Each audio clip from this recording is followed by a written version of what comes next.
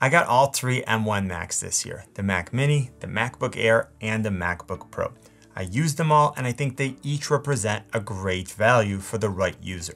But which one's the best? I'm gonna talk about it. I'm also gonna bring up some reasons why some users shouldn't upgrade to these devices. So if you're considering getting one, or if you already got one and you wanna make sure that you got the one that's the best value for what you need, this video should help. We'll get to price later, but the Mac Mini is the best value when you factor in performance and cost. Clearly, the first decision has to do with portability, and this may not be as clear a choice as you might think.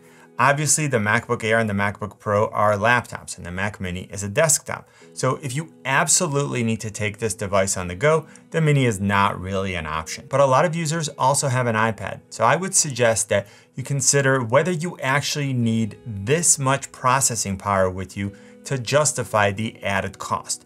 If all you're doing is typing or taking notes, browsing the web, just watching some content, it might actually make more sense for you to use your iPad or other tablet for that, and then set up a dedicated workstation at home. This way you're getting the power and additional features of the Mini without sacrificing portability. If you're a creative professional or someone else who needs access to a complete file management system and a full suite of desktop editing apps on the go, then one of the notebooks, of course, is your best option. And the main difference between the two laptops are that the MacBook Pro is 25% brighter, it's got longer battery life, better sustained performance, which I'll get to in a minute, and a touch bar, which I absolutely love, but I know not everyone does. The MacBook Air is slightly lighter than the MacBook Pro, and as far as portability, you're not really going to notice that difference when it's in a bag with some other accessories. The MacBook Air also has a tapered design where the front is lower than the back, which in my opinion provides a more comfortable typing experience. Both use the same keyboard, and the Pro has a slightly larger trackpad, and both trackpads are like the best ones that I've ever used on a laptop. If you're interested in a more detailed comparison of the two laptops, I'll link to this video at the end. Moving on to performance, all three are excellent for the price, but let's talk about some differences. And I want to remind you to look at what you actually need when you're making a purchase. If money is not an issue, then sure, always get the more powerful option. But for the majority of us, this is a pretty major purchase. Ranking these three in terms of all-around performance, I would put the Mini first, then the MacBook Pro, then the Air. This of course takes into account sustained performance, meaning running the device at max capacity for at least 8 to 10 minutes or playing more demanding games, which I'll get to later on. I won't bore you with the numbers, but in shorter tests like Geekbench, the performance is essentially identical between all three of these. But when you're running something like Cinebench, which really stresses out the system, then we see some more noticeable differences. The Mini and the Pro have an active cooling system, or a fan, which helps them run cooler when pushed to the limit. This makes it much less likely that the system will heat up to the point where it needs to throttle back performance. The Mini, not being constrained by the dimension or thickness of a laptop, has a larger fan and larger vents, so it dissipates heat more effectively, both actively and passively. Now coming in third is the MacBook Air, which only uses passive cooling, which means that it will throttle back performance sooner. Now working in Premiere Pro has been great on all three, and the performance for Final Cut is absurdly good for the price, again, even on the MacBook Air. Going back to something I already mentioned, think of how you're going to use this device. For the majority of users, stressing their system to 100% for 8 or 10 minutes is just not a real life situation. And in the rare occasions where it is, waiting an extra 2 to 3 minutes because of the throttled performance isn't really the end of the world.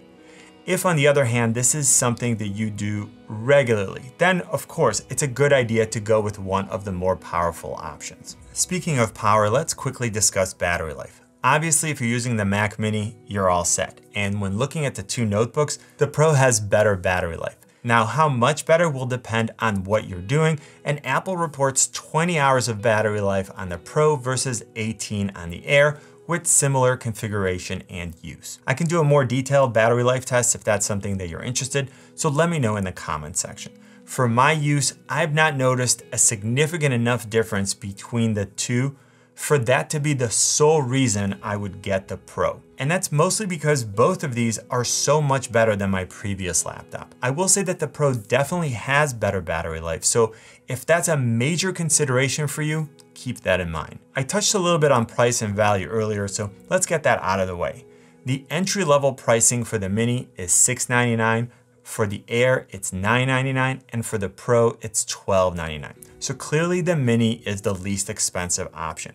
Of course, you'll need to add a monitor, keyboard, and a mouse at the very least, so if you're upgrading from another desktop setup, then you probably already have that. And if you're not, you can get those pretty inexpensively where you're still under the cost of the MacBook Air and with better performance. Now, all three Macs come with the new powerful M1 chip, and all three are available with an 8-core CPU and 8-core GPU. The MacBook Air is also offered in an 8-core CPU and a 7-core GPU, which is actually what you get for $999. So if you want to see the price difference with the configuration option being the same, we'll have to price all three with 512 gigs of internal SSD storage, 8 gigs of RAM, and then the 8-core CPU and 8-core GPU versions. In that case, the Mac Mini will be $899, the Mac Air will be $1249, and the MacBook Pro will be $1499. If you watch my M1 MacBook Air review, then you heard me say that I would only upgrade to the 8-core GPU if I was already upgrading the internal storage from 256 to 512, at which point that extra GPU upgrade is only $50. And as far as the Max configuration, all three can be upgraded to 2 terabytes of storage and 16 gigs of RAM. Although again, if you've seen my other videos, I definitely recommend looking into some external SSDs and saving a lot of cash. Next, let's talk about I/O, which has been a little bit of a disappointment this year. The MacBook Air and the MacBook Pro come with just 2 Thunderbolt/USB 4 ports and a 3.5mm headphone jack.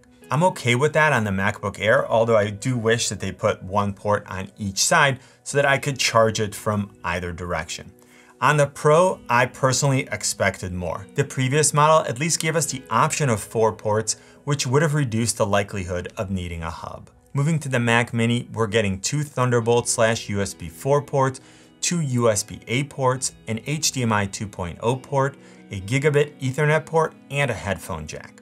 Again, the previous model offered more ports and the ability to upgrade to a 10 gigabit Ethernet port. The additional USB ports would have been nice for a lot of users, whereas the 10 gigabit upgrade would only come into play for a handful of users. Regardless, if you're getting one of the new M1 Macs, you're probably living that dongle or hub life.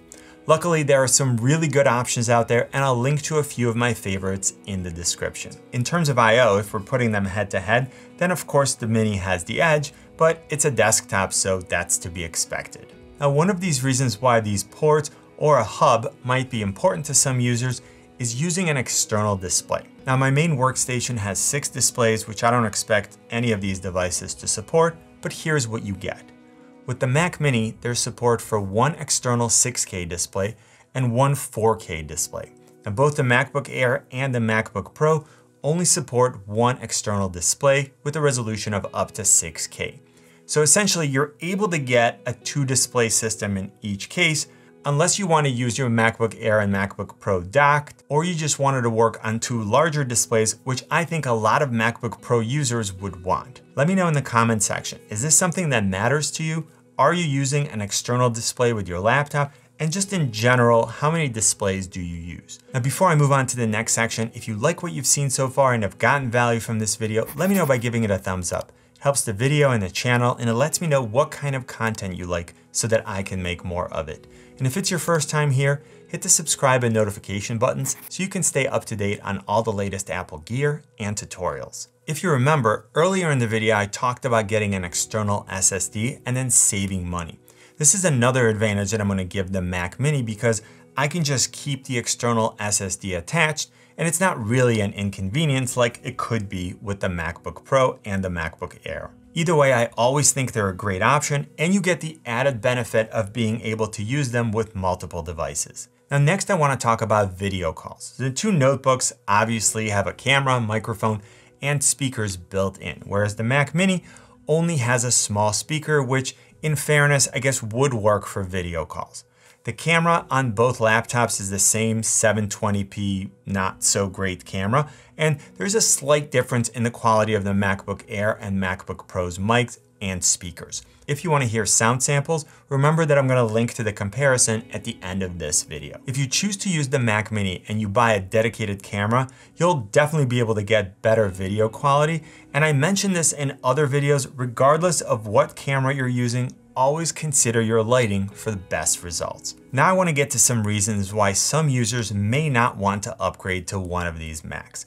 First, if you're relying on running Windows apps on your current machine, that's something that's not currently supported on either of these, so you'll probably want to wait. If you're buying a new device for gaming, that's not really the strength of any of these, and I would still put them in the order of Mac Mini, MacBook Pro, and then MacBook Air at the bottom. It's not that you can't game on these, but just be aware of the limitations before you buy. Finally, if you need even higher level performance on a laptop and you're not in a rush, then it may make sense for you to hold off and see what this year's MacBook Pro will bring. I talk about this more in this video right here, and if you want to see the comparison between the MacBook Air and the MacBook Pro, check out this video right here. I hope this video was helpful. Don't forget to click right here to join the community.